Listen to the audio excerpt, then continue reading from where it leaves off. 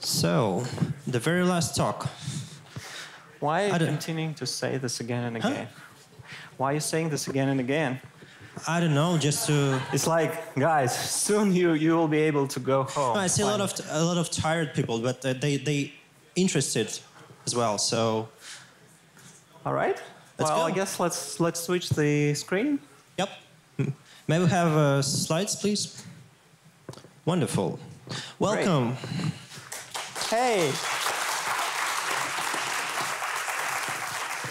So, hello everyone. This is the great conference, great place to be. And my name is Ilya Birman.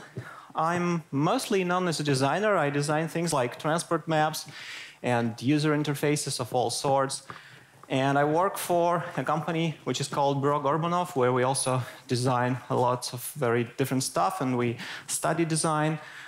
I also DJ and play music and write music, of which I will talk a little bit later. And I've also developed a blogging engine, Ilya, which some of you may know or even use. And I have also created 3 JavaScript libraries that I will cover in a little bit more detail in the second part of this talk. And so it's called Designing Declarative APIs, and it's sort of about the design of your code, or of the way your code is structured and presented to your user, which is the developer. So we'll start with some things that I would call theory, and then we'll go to practice, where I will show you some examples from my products that use these ideas. So we use JavaScript to extend HTML in all sorts of different ways. We create our custom controls, like maybe some date pickers, or we could implement whole behaviors, like the ability to drag and drop items of a list. And so let's say you're an author of one of such libraries, which is called Supercomplete, and it implements some kind of text completion for an input field. So for the developer to use your library, they would need to link your JavaScript file to their page, link your CSS file if you have one. And then for a particular element in their DOM to get the special abilities of this text completion, they would need to initialize using some code like this, or maybe like this if you're using jQuery. And what I would suggest doing instead is using code like this. So just using a class and then initialize your library on all elements that have this class automatically. So instead of using imperative style, where just to write line by line what should be done, you use declarative style, where you describe what the elements are or describe what their properties are, and just let the script do the work to make the elements have these abilities or properties. So this idea is obviously not new.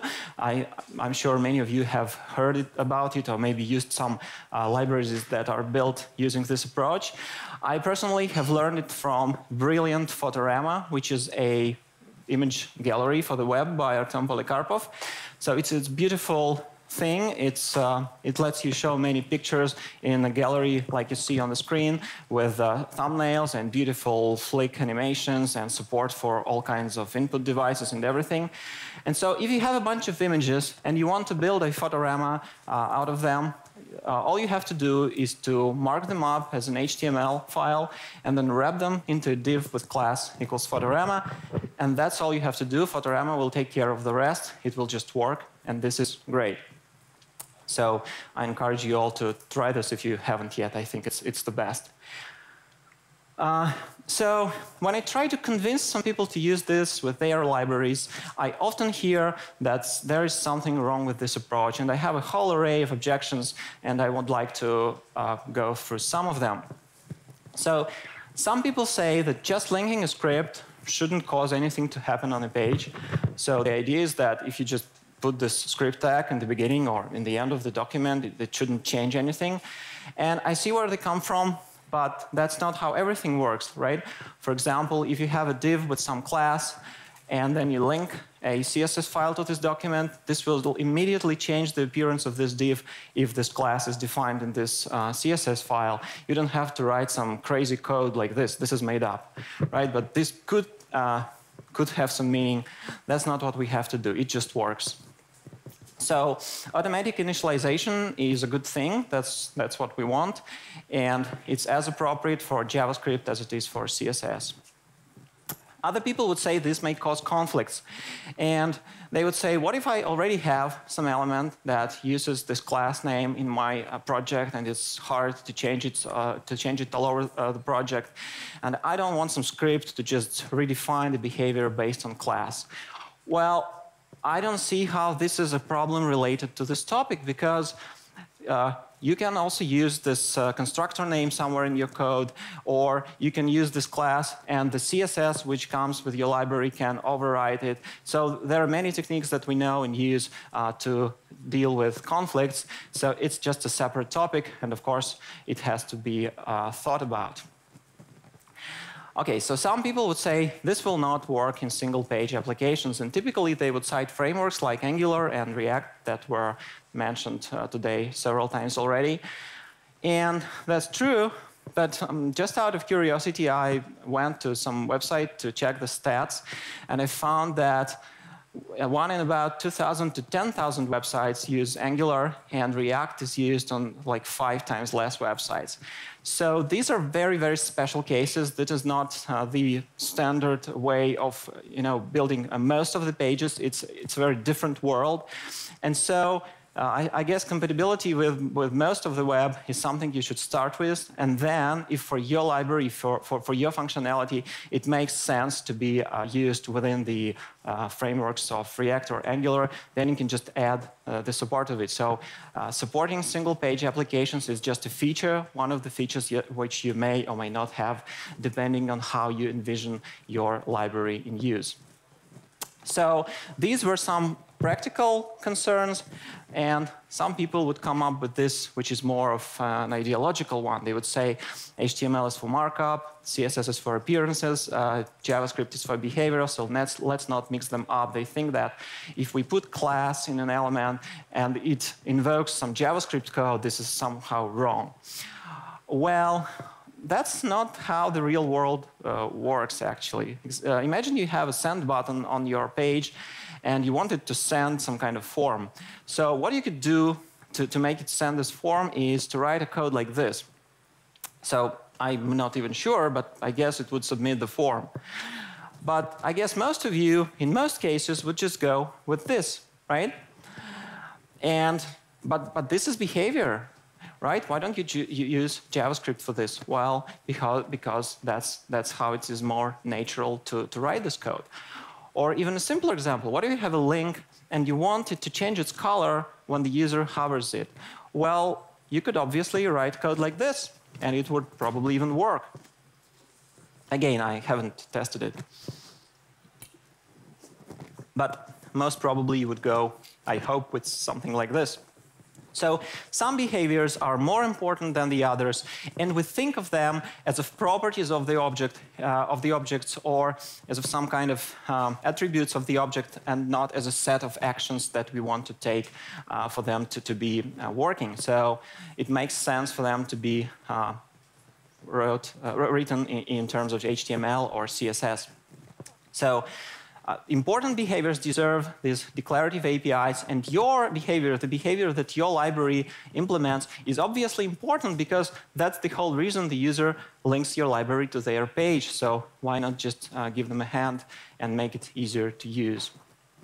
So I would call for using JavaScript for actual programming, and writing some boilerplate code that just makes things work is not programming, it's just a waste of time. Okay, from practical and ideological concerns to some personal ones. So some people would say he can't figure out JavaScript, so that's why he wants this, classes and stuff. Well, I can. I actually have programming experience of about 20 years. I have some experience with all of these technologies. And if you look at the history of programming, you know that it all evolves to use less and less code and to make this code more and more expressive and to have more and more meaning. And basically, all the things that can become declarative eventually. And the frameworks that we were mentioning earlier, like Angular or React, even though they are JavaScript things, they are declarative in some way, in that they use this state idea that translates to the dynamic UIs. So instead of dispatching a whole lot of events and stuff, you just write what something is, and then the frameworks takes care of how to get there. So that's what you want almost always. Now, when I was discussing this topic with Vadim Makeyev, who invited me to talk here, he pointed me at a great article by Ilya Birman at lia.vero.me. There's a long URL, I haven't put it, but if you go to her website, you will see that it's one of the top articles right now, which is called HTML APIs, What They Are and How to Design a Good One. So it's very, very close to the title of my talk. And this is a really great article. I encourage you all to go and read it. But there is just one thing I wanted to comment on. She starts it with the text, "I'm a strong believer in lowering the barrier." And it sort of sets the tone for the whole article as if it was some kind of charity for the dummies and we should, you know, come down and help those people who can't figure out how the computers work. At least that's a feeling that you could get reading this article. And that's not how I feel about this. I just think it's not about lowering the barrier, it's about writing better code that makes more sense. So if you write less code and you express the ideas in your code the way you think, it produces less errors, and you will need less time to figure out how it works. And so you will attract more users to the products that you make. So this is not for dummies, this is just better. And as a side effect, maybe some beginners would have easier time learning how to use your product. So also, I wanted to point out that this code, why do I even think that this is a bad code? Well, because it makes no sense. I mean, the first line, we just we just call the constructor, supercomplete is not even a verb, right? So it cannot be read unless you know the conventions of this jQuery world. The ID doesn't have to be there. So the only reason you put this ID is because you want to link one part of the code with the other, which is described in a different part of the document. Maybe you link your script in the beginning and then use this input in the middle, or you may link your script in the end. In any case, the very related things should be linked with some very strange ways, and they are not written in the same place in the document. That may lead to errors. And with this declarative approach, similar things look similar and are described in the same place. So this is much better. Okay, there are many more objections, but I don't have time for everything. So let's get to some practice. So I would like to go through 3 of my products that I do for the web and describe the APIs I have there and why I have them the way they are. And we'll start with Likely, which are social sharing buttons maintained by Ivan Akulov. So they look like this. If you are not using them, please do. They are the best. And for your page to get these buttons, all you have to do is you put this piece of HTML. And, well, it doesn't look really beautiful if you look at this, but you immediately get what's going on here. So you don't need documentation for many of the things that you may want to do. For example, what if you don't want all these networks and you want just some of them? Well, you just remove the tags. What if you want to change the order of the buttons as they appear? Well, just reorder them the way you like. What if you don't want the captions for some of these buttons? What if you want just the icons of the networks? Well, just remove the captions. So you can put it in the docs, but when you do it like this, it's just obvious and self-documentary. So why do I use declarative APIs for likely? Well, because I think of this row of buttons as of a thing, not an action, as of a noun, not a verb. So it makes much more sense to express this in terms of HTML and to style it with CSS, of course, and not in terms of JavaScript. Next one is emerge. It's a page load coordinator. What's that? Well, if you just let some page load by itself, it would look like this. This is my front page, by the way. So images would appear in random order, and the text would jump sometimes when the images become ready. And this is not nice. And what you want instead is to do something like this. No.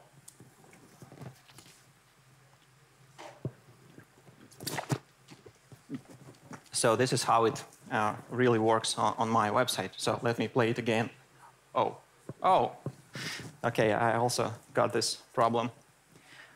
All the buttons, even the left one, goes forward. So again, this is the bad one, and this is the good one. You have a spinner, and then as the elements become available, they fade in this nice way. And so how do I do this? Well, if you have a picture and you want it to appear only after it's been loaded, you just add a class equals emerge to it, and that's all you have to do. It just means that don't show this until it's ready and then fade it in. And what if your image has a caption and you don't want this caption to appear either before the image is ready because it doesn't make any sense without the image? Well, you just wrap them both into a div with class equals emerge. And generally, if you wrap anything into a div with class equals emerge, it means that all the images and videos that are inside this div should load first, and then the div would fade in. And that's all the code you have to write to get this behavior. Sometimes you want more. For example, you want to show a spinner. If you have lots of stuff inside your div and it would take time for it to load, you want to show a spinner, well, you just write this data spin attribute and it gives you a spinner, and there's a way to adjust how it looks. You can also adjust the effect with which the elements appear. For example, here I'm not using just a fade-in effect, but a slide-up one, and it's also done with these data attributes. And you can also set up the order in which the elements appear. For example, here we have 2 of these divs, and you want the second one to appear only after the first one has appeared, even if all the images for the second one are ready. So you can just use data continue for that. And there are more things that you can set up. But let's look at this example. What do you have these 2 divs, which are both large enough that you want to show a spinner while they are loading, but you don't want this moment where 2 spinners appear at the same time. So how do you make a spinner appear only in the first one and then appear at the second one when the first one is ready? Well, as you have probably guessed, there is no way to do it with emerge, and it's OK. So it doesn't have to be everything. There is still JavaScript available to your users. They can still implement the more advanced behaviors if they want that. So you can just start with covering more general cases with your declarative APIs. Now, sorry, I would like to look at the data attributes that I use. You saw some of them. There are actually more because emerge is rather advanced thing. And if you look at them, they all start with data, of course, but then they are very simple dictionary words, and these can cause conflicts. What if you're using some other library that is also declarative and that also uses these data attributes? For example, what if you want a Photorama to fade in only after it has loaded all its images? You would probably write the code like this. You had these both classes. And for example, I have an attribute which is called data effect. And what if Photorama has one also? How would this work? And if you think about this conflict, you would probably start changing your data attributes to something like this, so to make sure they are unique enough. And that's not what I would advise. Instead, I would recommend just nesting these divs. So if you want the Photorama to appear after it was ready, well, just wrap it into a second div and just leave your attributes shorter and more easier to read. So instead of trying to build something universal with your declarative APIs, try to make them as clean and easy to read as possible, because again, for advanced users, there is still JavaScript. No one removes it. Okay, finally, I want to talk about GL, which is an audio player. And someone has shared a link to an article with me, which shows lots of audio players for the web, and they all look like this. And that's not what you want. There's another one. So GL looks like this. It's really clean and simple, and you can be not embarrassed when you put it on your web page.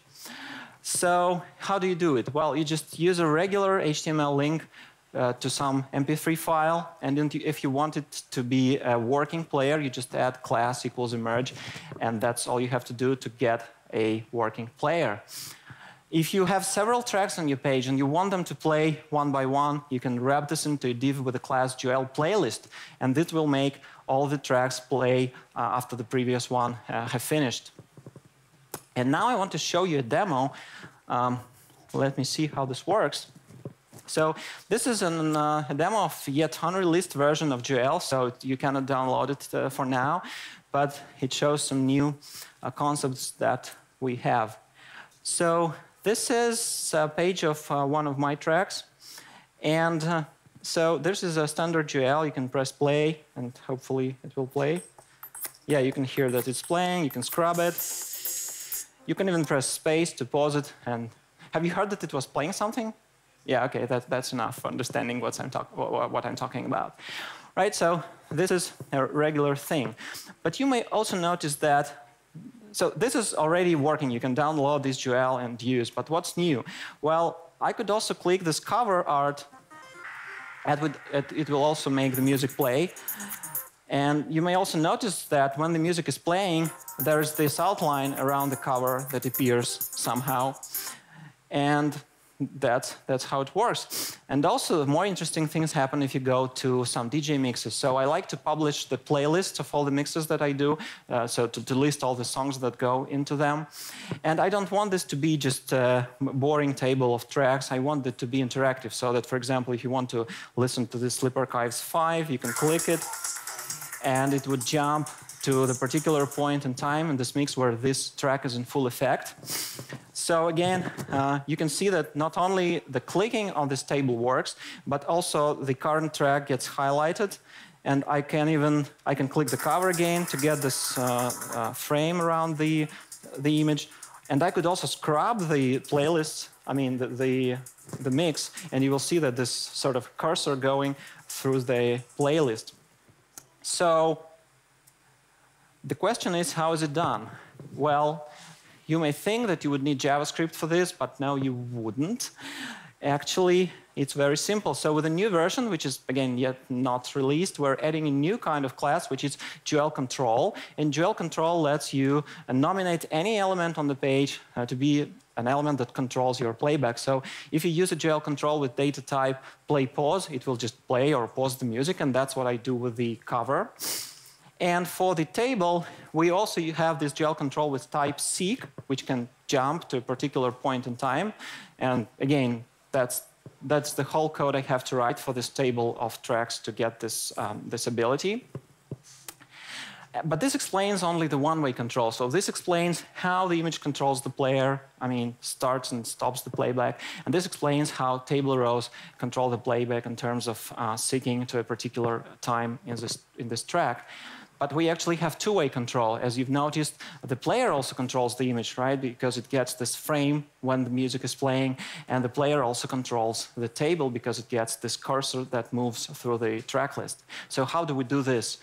Well, if we were, I mean, we cannot just, we cannot just have this frame be displayed for everything, right? Because in different designs, you may want different appearances for the playback state. So with the JavaScript programming, we would probably implement some callback that would be called whenever the playback state changes and somehow implement that. Or maybe we could fire an event and then catch this event and do something when the playback state changes. But here we do something else. We do what we call abstract classes, and this is a term from programming, which some of you may know. So it's a class which is defined but not implemented. In some languages it's called interface or protocol, so you may know this. So we do the same with CSS. So with the new version of GL, we have classes which are called like this. So as you can see, they're like state classes. And these classes get assigned and unassigned to elements automatically by GL, so you don't have to do anything. So to get this frame around the image when the music is playing, all I have to do is to write this code. So I just say that the image, which is a GL control, when the music is playing, should get this outline. And this is literally all the code I have to do to write to get this behavior. And as to this table with the track list, again, this is the code that makes it control the playback. But how do I highlight the current track? Well, I've actually cheated a little bit because in the real page, instead of using data2 attribute, I'm using a data range attribute, which says that this part of HTML corresponds to this part of music. And obviously, we have a GL is within abstract class, which gets assigned to this element of the table when the mix is playing within this range of time. And so all the code I have to write to get this cursor moving through the playlist is this. So within the mix playlist, every table cell which corresponds to this part of music would get this background in this color. So it's really, really easy to build these advanced behaviors. And this can be used to annotate podcasts, to write about classical music, where you want to say that some part of text corresponds to a particular part of music, and everything else just works magically. And again, why do I do this in declarative way? Why don't I want to do it in terms of JavaScript APIs of some sort? Well, because I think about these things as of markup. I don't think about this as of some events that have to fire or something. I just want to express the simple ideas that this table row corresponds to this range of music, and that's it. So how do I do this? Naturally, it should be done in markup, and everything else should be taken care of by the library. So to the conclusion. Why do you want these declarative APIs? Well, first of all, it makes your code make sense. You get related code in one place. It's just better, and it produces less errors. And again, this way you can attract more users, which is always a better thing. And the second thing, which I haven't mentioned yet, is that if you design these APIs well, your code remains sensible even without JavaScript. For example, if JavaScript doesn't work somewhere like an email or in RSS context, your code would still make some sense. Instead of having a player, you would have a working link to an MP3 that could be downloaded or played in a browser. And in case of Emerge, the page would just display without this effect, but it would still work. How to do these APIs? So some of the advice that I could give, but again, you might come up with many other ideas, is that first of all, think how you would extend the standard HTML tags. Instead of inventing new ones, maybe use what exists and then extend its behaviors. Use simple data attributes. Don't try to construct these long sentences into a word separated with dashes, which are hard to memorize and hard to read. Go with something simpler. Use these abstract state classes for two-way control. This can be done, and this shouldn't require programming. And again, leave JavaScript for actual programming. And a couple of words about what's next in this regard. So obviously, I haven't talked about web components. I haven't used them myself yet, but they can be used for this purpose also. It's just one of the ways you can do it. For example, for likely, I could have used some kind of special tag and then implement it somewhere. But this is not a universal way to do this. For example, for GL, I wouldn't want to use it. I don't want my player to be this black box that is all in itself. I want to be able to nominate any part of the page to be a control for this music as I do. And so I want to leave it an IMG tag and a table tag, and then just add some special abilities to this tag. So this doesn't have to be web components, even though currently they are becoming more and more available in the browsers. And as to emerge, it would probably make something like more sense if you could express it in CSS like this. This is a fantasy, right? We don't have this in CSS. At least I don't know about this. But what if we had a loading pseudo class and could write something like this, that the element looks in one way while it is loading and then changes its appearance when it is ready? Well, maybe we will be able to do this in some time, but not today. But today we can probably use the custom properties for this. It's not as beautiful as the previous way, but still maybe we could explore this.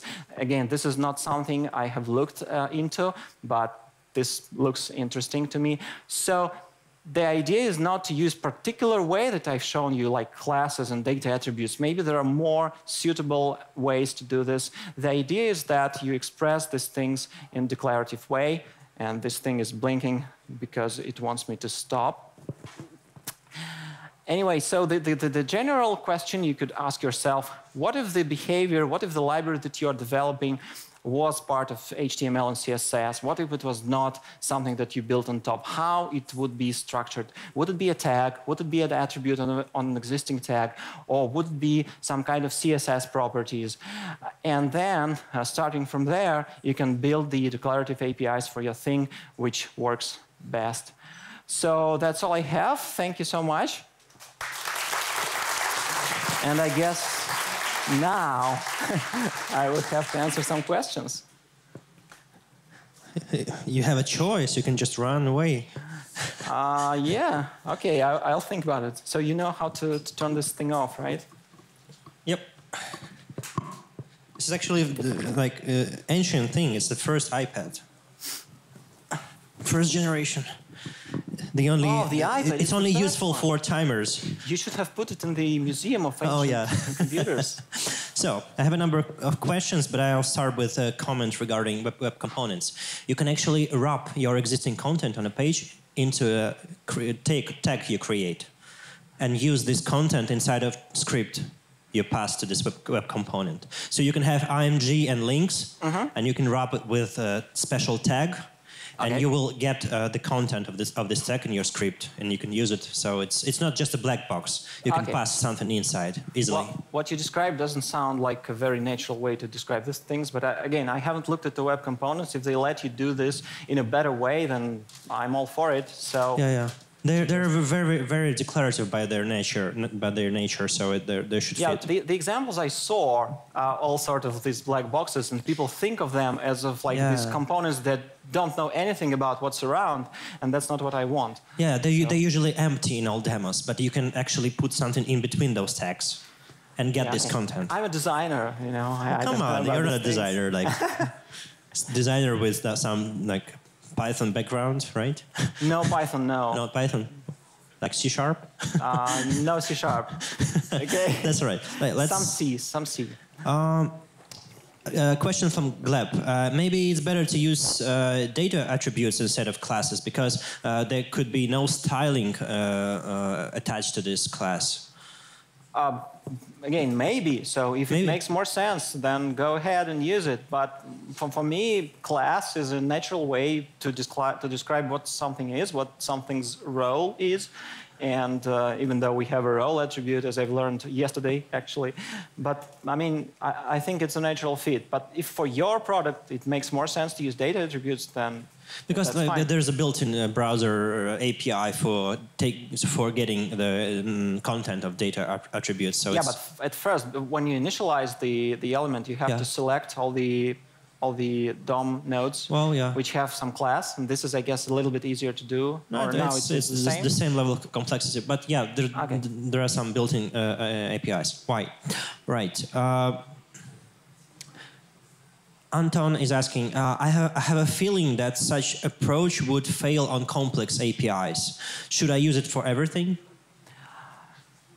I guess we should look at what exactly you're doing, and maybe I can come up with some ideas, but this is not a rule. This is just an approach that you can explore. And if you have really complex library that gets lots of stuff, maybe you can expose just part of that functionality, the most basic, in this declarative way, and then leave all the rest for the JavaScript APIs, and that's fine. Okay, something not quite related to your talk, but more closer to you. How do you use code in your work as designer? At what step do you prototype in graphic editors, or you prototype in code somehow? I actually only use code for the actual projects I build, like these libraries or my website or some products I do. So things that Anton showed in the beginning today, it's like very far from what I do. I use Photoshop. I don't even use Sketch. So old-fashioned. Old-fashioned design. Yeah. So I don't know these things, but they make sense. I can ask someone to do it, and so I don't care. Okay, so because like we were trying to meet somewhere in between, like between code and design, but in your case, it's just a tool for publishing your designs on the web, right? I think so. Okay. Yeah, but I enjoy it. So, for example, writing my blogging engine takes a lot of time, and it's nice. Yeah. When things work. But it's not a typical thing for designers, like typical graphic designers, to know code. So do you have an idea or like opinion why is it so? Why graphic designers, especially in Russia, I think they have less code knowledge or typical skills like that than designers from Europe or US or somewhere else? Like, is it education? I have no idea, actually. I think there's the separation. You're saying like designer, a programmer, a developer, as if they were some different things. But we build stuff and we use all the tools that are available for us. And sometimes we need to, I don't know, make a sound for our app. And so we can, if we know some tools to make sounds, we can go and use them. Some people know how to do 3D stuff. I have no idea. And if they know that, they can incorporate some 3D in their web pages or applications. Just don't. If you're a designer and you don't code, it may be just because you think it's a separate thing. But just go ahead and start learning it. That's fine. But how did you start? Have you started with coding or design or like both? No, I have actually been working for 3 years or something as a designer before I started calling myself one. Okay. So I started in programming, definitely. But what was the reason you tried to code something for the first time? Because it feels like magic. I mean, you do something and it works. It's something what Eva was talking about. It's really a pleasant experience. I mean, if you have to build a rocket and watch it fly in the sky, this is a really complicated and expensive thing to do. And most of the people who want to do this stuff cannot, because it's just out of their reach. But for us, we're just so lucky that whenever we have an idea, we can just get a computer which costs nothing compared to rockets and just make it work. So, I mean, what could stop us? Just do it. Yeah, yeah. Well, thank you. Thank you. Thank you for having me, and thank you all. So I use a number of applications you designed, some of your libraries. So looking forward to something new. Thanks. Thank you. All right. Okay.